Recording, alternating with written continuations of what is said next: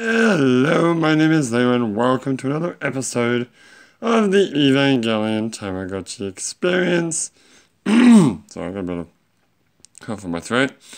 Anyway, it is time to say goodbye to young Rei.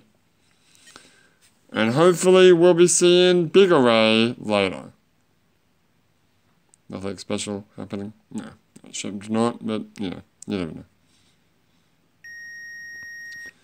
Yeah, it's just the same animation. Fair enough. So, I've been told that maybe you just get Pilot Rei as the next angel no matter what you do. Well, assuming you do it at the same time. I assume you have to at least do it within 4 hours, but... so, the person I talked to, did bad care because he was trying to get Lilith again. But... For science... I'm going to try to